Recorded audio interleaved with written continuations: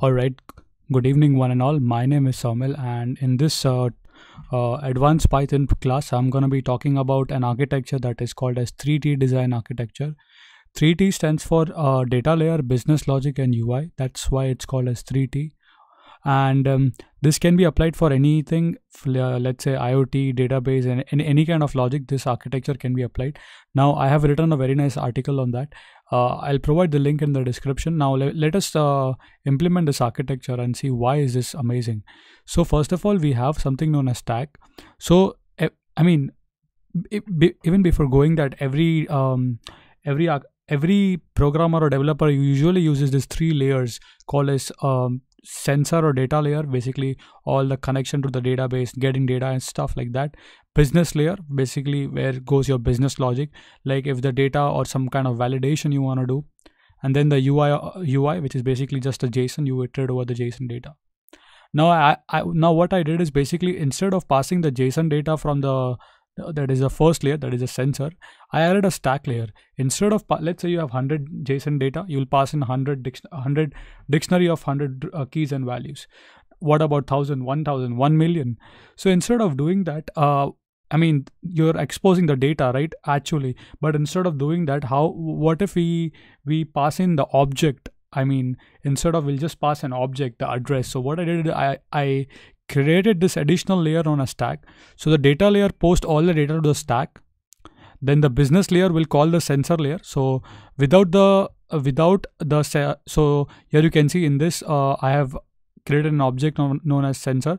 So if the business layer does not exist, that means the sensor layer does not exist, and that means the stack layer does not exist. So that means it's pretty secure, right? So what I do is basically, the sensor layer uploads the data to the stack. Then the business layer creates an object of sensor. It pops the data from the stack and then does the business logic. And then UI layer, that is the UI layer, will create an object of business layer. This will get the data from this. So how the data flows, let me show you. Sensor to stack, stack to business layer to UI.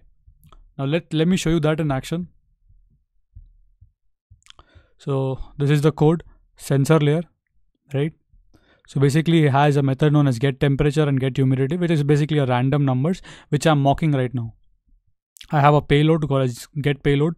So this is a JSON payload. I'm just creating a JSON payload.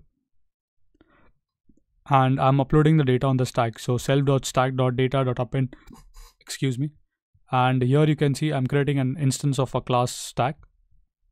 I can create this as a private attribute so that nobody can access it. So further, more security is there.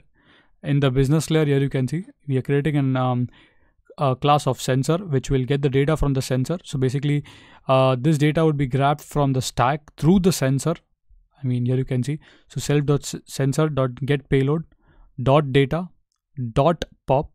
So basically, you're getting the data from the stack. You're popping the data. So get the data. Here you will perform your business logic, whatever business logic you have, and the UI basically has a JSON data. It will iterate over the JSON data and, you know, print it or do whatever you want. So this is a very famous architecture. Usually people use it. So let me run this. Here you can see right now it's giving me 0. It's basically random values, right? I'm calling that get temperature one. So this is what it is called. So what I'll do is, guys, I'll keep this link in the description. So there is the code also in this link. If you have any more questions and if you have any suggestions, you can let me know by doing that in the comment section below. I always try my best to get the best content delivered to you. So I work really very hard on all of my videos. I create documentation, I write stuff so that you have no issues reading that. With this takes a lot of effort, I mean, to make every video. I hope you are enjoying, and I'm trying my best to get the really best contents for you.